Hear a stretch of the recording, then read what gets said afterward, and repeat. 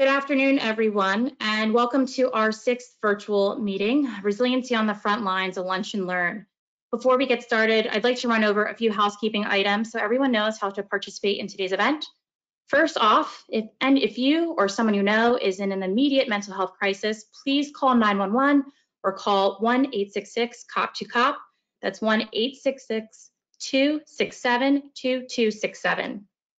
Next, all lines are on mute. So if you find that you're having any technical difficulties at any point during our presentation, please explain your problem through the chat feature, and we will try our best to address the issue.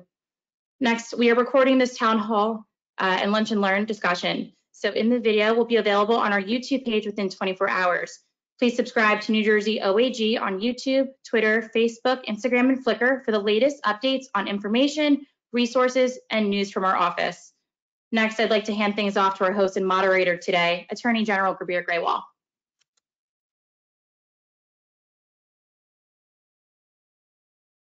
Thank you, Whitney, and thank you all for joining us to talk about an incredibly important topic, resiliency on the front lines. This is a topic that's incredibly personal to me as well. In November of 2018, I had the incredible honor and privilege of meeting with Mercer County Sheriff's Officer Pablo Santiago. And that meeting had a profound effect on me. The same way that learning of his suicide nearly a month later also had a profound effect on me. It highlighted to me that we do an incredible job preparing our law enforcement officers for external threats, but not a good job for preparing them to deal with the internal threats. We give them bulletproof vests when they go out in public into dangerous situations, but then we give them nothing to deal with the impact that those dangerous situations have on them when they come home and are dealing with the fallout of whatever crisis that they have seen that day. That prompted me to take steps at the Attorney General's office to come up with a framework, a statewide framework, where we can make the mental health and wellness of our officers a top priority. About a year later, in October of the following year, in 2019, we stood up our statewide resiliency program. We had a 2-day summit at the War Memorial, and we talked about how we could have resiliency program officers in each of our police departments, how we could have master resiliency trainers, and how we could have partners like Cop2Cop and Shri Castellano, who you'll hear from in a moment, where we could teach our officers to spin up in the face of adversity, give them those techniques to cope with those threats. But we could also have a helpline available to them if they need help in a moment of crisis. So with that, I want to turn to Shri Castellano from Cop2Cop. She's a program director there, and she's also a leading expert when it comes to behavioral health care in crisis in connection with law enforcement officers. She's an incredible human being, and I'm thankful to have her as a partner in our resiliency efforts. Shri, welcome, and I want to just kick it off by asking you to describe what Cop2Cop is for our audience that might not be familiar with it. Thank you so much, General, and thank you for your passionate and sincere allows us to do what we need to do. I think the sort of quick history of Cop2Cop is that we've spent 20 years serving officers, using retired law enforcement officers as professional peer counselors. And in 90,000 contacts, what we found is that these officers really only respond to each other. That although you have terrific mental behavioral health care brochures and resources and employee assistance programs, they're not going to use them because the culture is so connected. They are their brother and sister's keeper, and they need to have a confidential, trusted resource from someone who has a shared lived experience and really gets what they're going through when they're in a time of need. I think what we also found out was that the traditional old school way of kind of training people in suicide prevention and giving them statistics wasn't a way to connect to them, that we needed to be out in the community, we need to be on the phones, we need to be proactive. And what we found with Cop2Cop is that it's a reciprocal experience. The 20+ guys that we have working at Cop2Cop who are retired say they get as much as they give when they answer these calls and provide this peer counseling. And so over the 20 years, there's been some pivotal changes. I think when we first started, 9/11 helped define our work, and we figured out that we needed to do crisis intervention in addition to peer support to really help officers. And then I think again at around 2009, when there was a spike in suicides, we recognized that we need to really look at our work and see where we were challenged. And what we found was that people might not reach out till it was too late, They might have concerns about confidentiality. They might think that a retired guy maybe wasn't as relatable as somebody who was active in their community. So that fast forwards us to your initiative, which really was the answer to many prayers and sort of the evolution of the work to 2 decades of success. And I should mention, I'm going to brag a little about the guys that were a national best practice according to the Department of Defense and American Psychiatric Association. So we have accomplished a lot, but what we were missing was that real active officer connection. And so when you initiated the RPO program, it just changed everything for us. Well, yeah, let me jump in there for a quick second. You mentioned a couple of things that I think are important to highlight. One is confidentiality. The interactions with cop to cop are obviously confidential and have to be in order for them to work. There can't be a fear of retaliation or adverse employment consequences. So that's one of the things that we've tried to stress in the resiliency program that we put forward. And the other thing that we did was we understood that law enforcement officers might not feel comfortable going to an RPO in their own agency, so they can go to an RPO in any agency. We want to make that list available to them so they could take advantage of it. And the other aspect of it is that the PBA and the organizations, the unions, can have their own RPOs available to officers. But focusing on the RPO program, how has that changed or enhanced the work that you're able to do to bring the mental health and well-being of our officers to the forefront and give them all the resources they need right now? Yeah, so to just sort of touch on the highlights, because it really has been a program changing and a life-changing experience for me as a police officer's wife, as well as someone who's been leading this initiative for 20 years.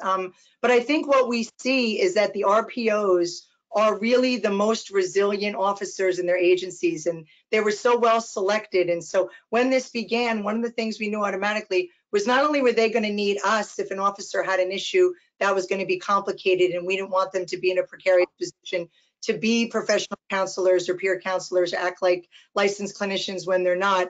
But we knew that we could fill that gap by having the cop to cop line partner with them in sort of a perfect way to let them be on the front lines, talk about resilience, talk about coaching, and then if an officer had a more acute need or a real problem that needed attention, we could have this collaboration between a liaison at cop to cop and the RPOs. What happened, which was phenomenal, was that we also started to recognize from our research over the years that our peer counseling lasts about 6 months, and then an officer goes back to normal. It's not always this very acute suicidal situation. They get peer counsel and they go back to work. So what can we do with them? So now we could refer to the RPOs. So we were able to look into our provider database all the RPOs, so now we can hand off to the RPOs and say, hey, I have a guy who was in crisis or had a problem, but now is doing well and needs to have that affirmed, and we're going to send them back to you, and we can use the RPOs as a resource in addition to sort of supporting them. So it was a reciprocal resource. And so what we did was we designed this database enhancement.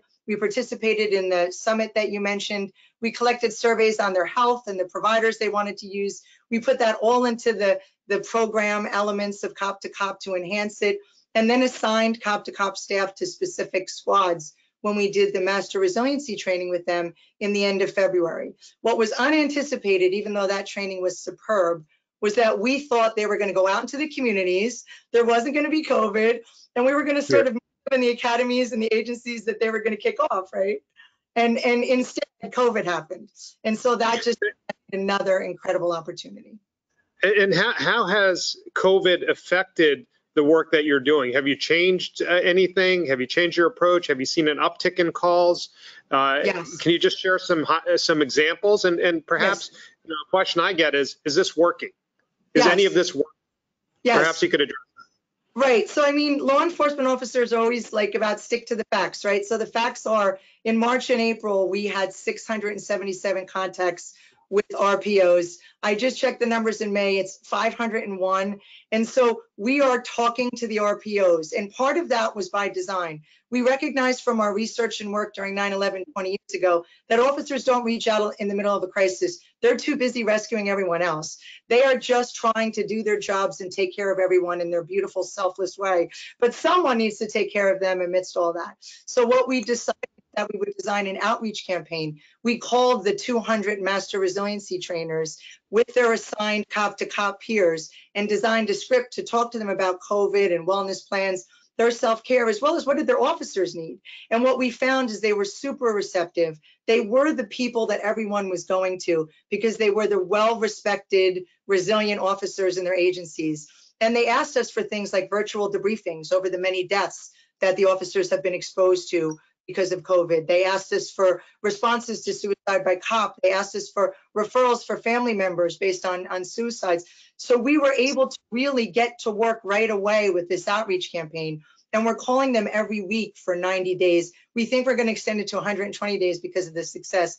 But it's been an incredible crisis intervention tool because they're out there and we're not. And it's been amazing. It is truly amazing, and we're going to talk about the specific role of the RPOs when we talk to Detective Bird. But just for those who are watching this and are not familiar with the program, these are the officers on the ground who are interacting at the department level and dealing with tragedy and grief sometimes, or an officer coming in for help. And then the folks at cop to cop are the backstop. And that contact between the two is what's allowing this program to thrive and to succeed. And by success, we mean that we're available and that we're preventing perhaps the next tragedy. It's hard to quantify, but I know from the work that Cherie's doing, we are helping and touching so many law enforcement officers and having that point of contact that didn't exist as widespread before. One last question before we go on to Sergeant Gonzalez. What about other first responders? Are there any resources available to them like this, or is there some plans for more resources to come available to other first responders, nurses, EMTs, and others? Yes, so over the years, we've always taken our guidance from the Disaster Terrorism Branch in New Jersey under the Division of Mental Health and Addiction Services, and they are the primary point of contact whenever there's a disaster for all types of specialty organizations. The numbers that you see there are a variety of numbers that the state offers for both suicide response, but really for some FEMA crisis counseling, immediate access to care.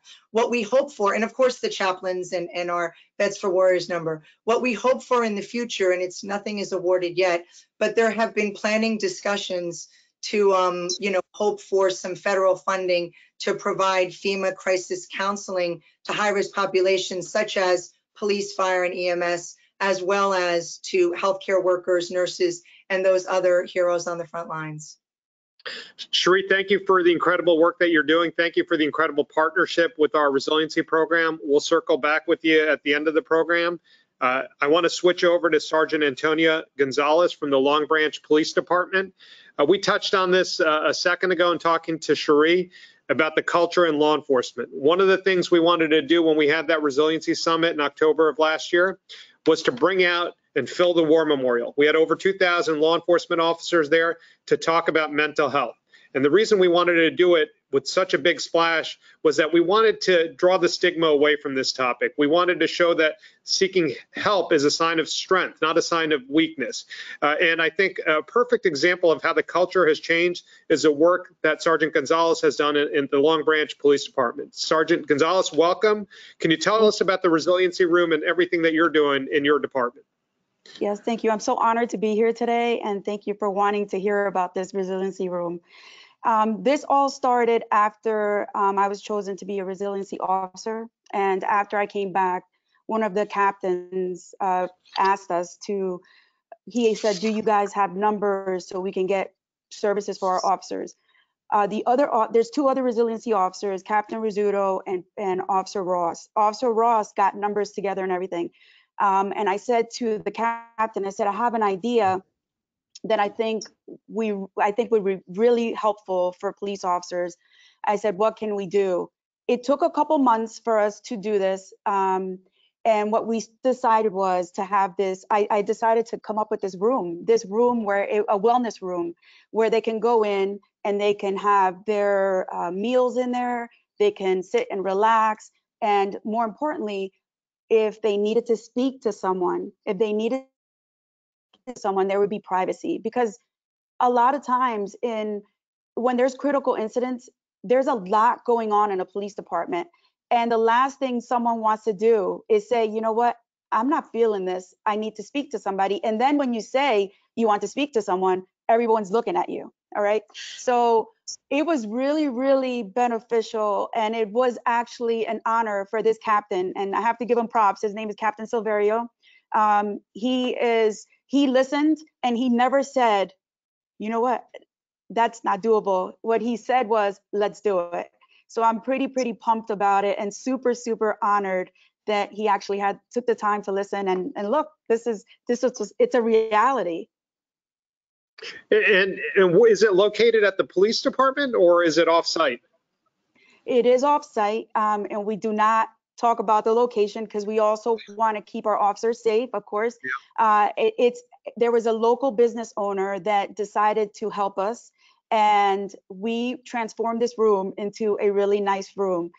Officers from this police department came together, from lieutenants to captains to even everyone came together and started bringing things from their home to fill this resiliency room.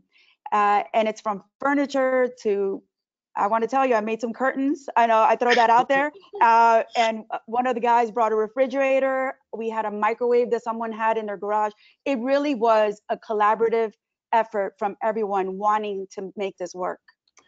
You know, I don't think members of the general public appreciate how far this goes. I don't think members of the public sometimes appreciate how you, Sergeant Gonzalez, and other law enforcement officers are always on.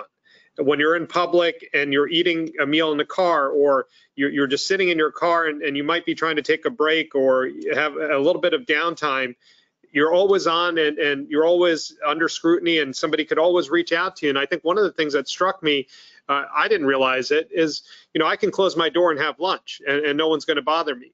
And it's just as simple as somebody having a place to go, just to have that 5 minutes of quiet or 10 minutes of quiet during the day. And even that goes a long way. Yes, you're right, sir. What one of the biggest things is not being able to have a meal in peace. And when you think about what that does to a human body, anybody, think about it. We're on all the time. And then now you have to rush and eat your meal, and you have to look around. Your head has to be on a swivel because, let's be honest, it is not a safe thing to sit in your vehicle and have a meal. So Captain Silverio actually was the one that said, let's do it this way. And I thought it was pretty cool. And I have to say that it was a great idea, because when you can sit down and eat a meal in peace and just have a few minutes to unwind, because you never know what's going on in someone's life, what they just saw, it is just so key. It is a key concept. And I'm super pumped about it, if you can't tell. I absolutely love your enthusiasm. I love everything that you're doing down there. Thank you. You know, on the cultural issue, did you get any pushback whatsoever? It sounds like everyone was on board from the moment you proposed this. No, I did not. I know that from the time that I spoke to Captain Silverio and the time that it took for us to put it all together, I never heard anything bad. I think everybody was open to it. I think it's time to start working on these kinds of things. And, you know, mental health is something that some people cringe when they hear it. But you know what? We're all human. We need this in our lives. It doesn't even have to be only first responders. It can be in other areas as well, you know? So that's how I feel about it. Are you doing anything different right now during COVID to help your officers deal with the special stresses that this situation presents? You know, I know the struggles with PPE, and I know the struggles of trying to not bring it home and keep your family and loved ones safe. What are you doing in connection with COVID to help your officers remain resilient? In our police department, they changed our hours. We're back to normal today, but what they did was they really did a good job with isolating us from, you know, the 2 weeks and then 2 weeks on. They opened that resiliency room right when everything with COVID was announced. So it was really great to have that room open. I did go up there to check to see if it was being used, because that's like the mom in me, right? And I did see that people were using it because I saw trash in the trash. So I was like, this is great. So I think it was really a great thing to open it up at that time, because we were going to wait. But then when this happened, the captain was like, let's open it up, and everybody was on board. I absolutely love it. Thank the captain. Thank the chief. What's next for you and your department in these? You're a pioneer and you're leading the way, and I know others are following, but what's next? Thank you. What we want is to create a program to have officers, if they need something, they're going to have it. And if they need to talk to somebody, I'm really big on therapy, and I don't care who rolls their eyes on me at what I'm going to say. And you said it earlier, and I always say this when I talk to people about stress and how it affects first responders. There's actually no shame in asking for help. When you ask for help, you're showing strength. You're saying, you know what, I need someone to hold me up right now. It may just be a few minutes, but let someone hold you. Let somebody hold you and help you, and then you can help someone else. I love it. Thank you for everything that you're doing. Thank you for your enthusiasm, and thank you for leading the way with the wellness rooms. And it's my hope that we see these in all of our police departments one day, because they are an important tool in making the well-being and mental health, wellness, and overall wellness of our officers a top priority. We'll circle back with you at the end of the program, but now I want to jump to Detective Matt Bird from our Division of Criminal Justice at the Attorney General's office. Matt's a 20-year first responder.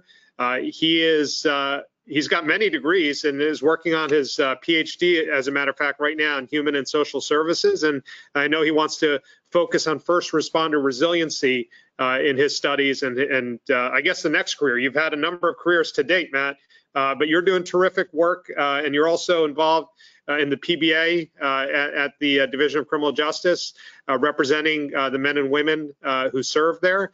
I'd love to just have your view on from a 30,000 foot level on the RPO program and what your role is as an RPO as well. All right. Thank you, General. I appreciate that. It's good to be here with Cherie and Sergeant Gonzalez. Very important topic. Back in the fall, and I want to thank you, General, as well, for implementing this resiliency directive last fall. And then also, I'd like to say thank you to Rob Sepiel, our Chief Resiliency Officer for the state, and also Holly Lees, who's our Resiliency Program Coordinator, both of these individuals from the Division of Criminal Justice. So the three of you have really shown how you care for cops, and we all appreciate that. The Resiliency Program, we teach 4 domains of resiliency: the mental, the physical, the social, and the spiritual. And as resiliency program officers, our job is to bring that to every single officer in our agencies. So we started out this past March with master resiliency training for our MRTs, who now will turn around and train RPOs, who then are available for educating our police officers, as well as being somebody to listen if people need people to talk to. And then also, as Cherie spoke about, we are a medium to get our officers in touch with things like cop to cop or employee assistance plan.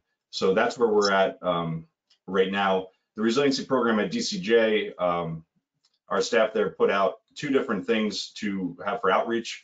We have a Resilient NJ monthly newsletter, and then also available online is Resilient Minds on the Front Lines, and that's a webcast that's put out frequently, just talking about the different ways that police officers can remain resilient. But as the other 2 people spoke about, we're really looking to change the culture, destigmatize mental health among first responders. 19 years ago, when I was returning from Ground Zero with the EMS task force, this type of resiliency program wasn't available. It was, and even if it had been available, it's not something that I would have reached out for because we had this tough guy mentality. We had this, you got to suck it up, you got to be strong. We're the first responders, we're there to help. We don't need our own help. So it's good that this program is rolling out, destigmatizing mental health and helping coach officers to be as healthy as they can for their communities, their friends, and especially their families. So. Hey, Matt, thanks for highlighting the Crow, as I call him, our Chief Resiliency Officer, Rob Sepiel, and obviously Holly Lees, who just does an incredible job at DCJ in so many different ways. They really make the program run. And so thank you for highlighting their work, and thank you for highlighting the video webcasts. I think they're an incredible tool as well, where you have, I think, about 14 episodes that are available out there. And so I would encourage everyone to check those out. And I think they're available through the OAG website or the DCJ website. But practically speaking, can you share some examples of some of the things that you're doing at this time to remain resilient during COVID-19? Sure. As an RPO program at Division of Criminal Justice, in March, when we all knew we were going to start working remotely, we had a conference call among all the RPOs. And from that point, we took different names of officers that we knew that we were comfortable with in all the units, and not just officers, but our professional staff, our deputy attorneys general. And we began to reach out through phone calls, through text messages, just to get a feeling of how everybody was doing. We're challenged, whereas in a normal situation, you would be able to see people's body language. You'd be able to see them in the office several days a week. So it's very hard to kind of gauge that from home via remote communication. But we have been able to reach out with folks. Our union as well has been sending out resources, reaching out to people, making sure that they're doing all right. And we've actually been able to make several referrals to cop. As you spoke about and Cherie spoke about, these things are confidential, and it's good to see that our officers trust us enough to bring their issues to us, and then also allow us to refer them to cop. So we've heard some good responses back to that. And then just going forward, we're just reaching out through every avenue we had. So our RPOs are reaching out, our union continues to reach out, our supervisors are doing a fantastic job making sure that everybody is okay. So.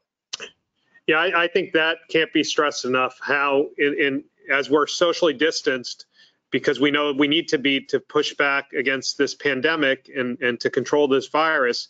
That distancing is making us disconnected in some ways. But I think through efforts such as the ones that you've outlined, by making those phone calls, by having those one-on-one calls or conference calls, you're getting back in touch, and you're taking that initiative to see how people are doing. And I want to thank Rob Sepiel, who checked in on me during the midst of the pandemic and our response as the Chief Resiliency Officer to make sure I was okay.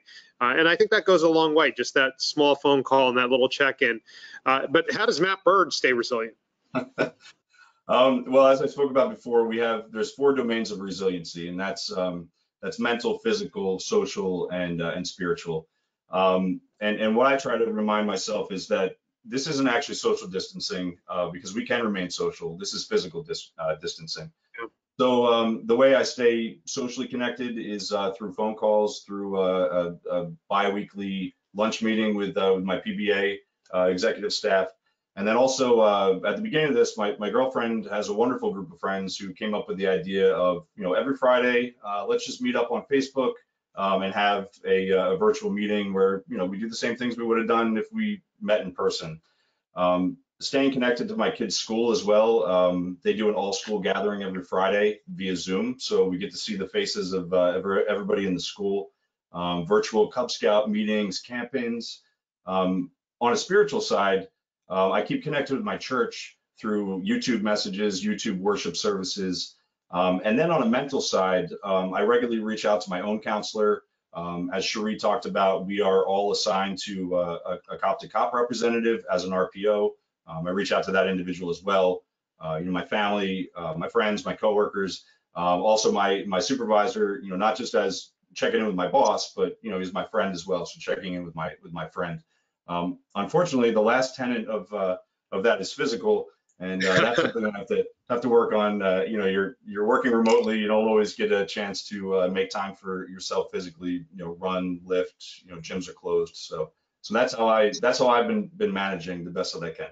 So. Well, thank you. And you don't have to remind me that gyms are closed. I am I'm dealing with the front and center. So thank you for doing everything that you do at CJ as an RPO, as a detective. It's truly appreciated. And to your point, while we might be physically distanced, we have over 300 people tuning in to hear this webcast. And I think in a normal situation, it would be difficult to get 300 people focused on the topic of resiliency. And in some ways, we're probably getting more connected. I'm going to try to keep it to a 30-minute session. We started a minute late. So what I'd like to do is get all of our panelists on the screen and hit them with one final question and then sign off after each has an opportunity to answer that. And we'll start with Cherie and then go to Sergeant Gonzalez and finish with Matt. Folks, what's one piece of advice or one suggestion that you'd give to someone listening today who's in need of help? Cherie? Yeah, I think you hit the nail on the head in the theme of, even though we're social distanced and we feel disconnected, you have people to connect to. So you're surrounded by them. This is a chance to get close to your family, to get close to your faith, to get close to your physical health, or even what's wrong around your house or dreams in your life. The slowing down allows us an opportunity to think about what's strong, not what's wrong, and try to build on that. So just stay focused on connection and know that we're all standing by to connect to you too if you need anything. I love it. Thank you. You could view it as a recalibration, a time to reprioritize, and Right. that's certainly one of the techniques I'm employing. Thank you for all that you do, Cherie. Sergeant Gonzalez, same question. I want to say to everyone that we have to pay attention to how we feel and our bodies and all these things coming together. Pay attention to what you're feeling. And if you need to talk to someone, talk to someone. If you feel something in your body, schedule an appointment with the doctor. They're doing teleconferences. Don't ignore anything. There's so many resources out here. There's so many people that want to help you. Don't do it alone. We can help you stand up. Love it. Matt, last words? Sure. So the one thing that I would express to all the police officers out there is there's this idea that if you reach out for help, you're going to somehow lose your job. You're putting your job in jeopardy. And that is not the case. And we've shown that through the RPO program, through Cop to Cop, through what the sergeant has reiterated about it's okay to get help. Your job isn't in jeopardy. Your family, your friends, your health is more important than any job. But there's not a risk out there. So get the help that you need. Again, thank you all. As I said at the outset, this whole concept, this whole program in my mind started with a profound experience in November of 2018 and a horrible call that I got on December 26, 2018 when I was at dinner with my family the day after Christmas. I hope never to get that call again. I know that's probably aspirational, but I know that through the work we're doing, we're going to try to make that a reality. So thanks to everyone who participated today. Thank you. Stay safe, stay healthy, and reach out if you need help. Thanks all. Thank you, General. Thank you so much. Thank you. Thanks, guys.